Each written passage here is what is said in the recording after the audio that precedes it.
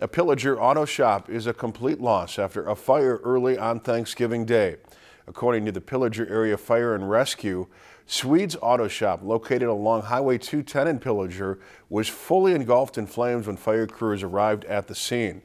Firefighters remained there until 4 Thursday morning. Because the structure was a tin building, the flames were battled from the exterior of the building as opposed to the interior. There was no one inside the building at the time, and no injuries were reported. If you've enjoyed this segment of Lakeland News, please consider making a tax-deductible contribution to Lakeland Public Television.